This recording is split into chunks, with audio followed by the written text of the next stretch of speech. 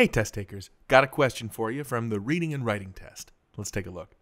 Practical movie effects, such as the use of actual locations in a film, provide a more realistic visual experience than computer-generated imagery, or CGI, does. But giving audiences the real thing can be prohibitively expensive.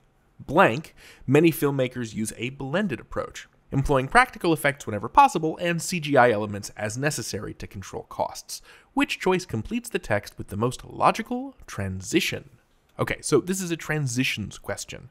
So I'm going to figure out what's happening on either side of the blank and then make a prediction about what connects them. So what have we got?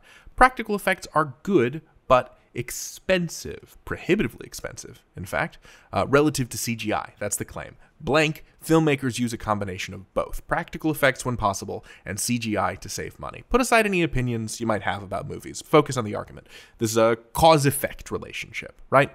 Problem, practical effects burn money. Solution, use them as often as possible without breaking the bank. What connects these things?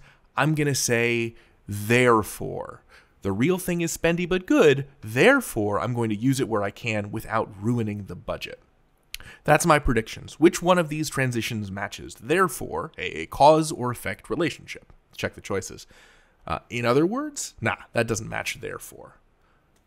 For this reason? Yeah, that's a therefore kind of transition. For this reason, the reason being the real thing is expensive, many filmmakers used a blended approach. Okay, I'm 100% sure this is our answer, but let's keep looking. Similarly, choice C. Nah, not therefore. Furthermore, ooh, that's tough because it sounds like therefore, but furthermore just means and.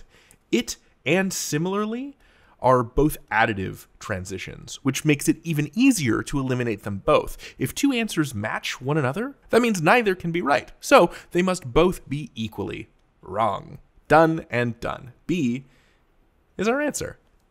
Good luck out there. You've got this.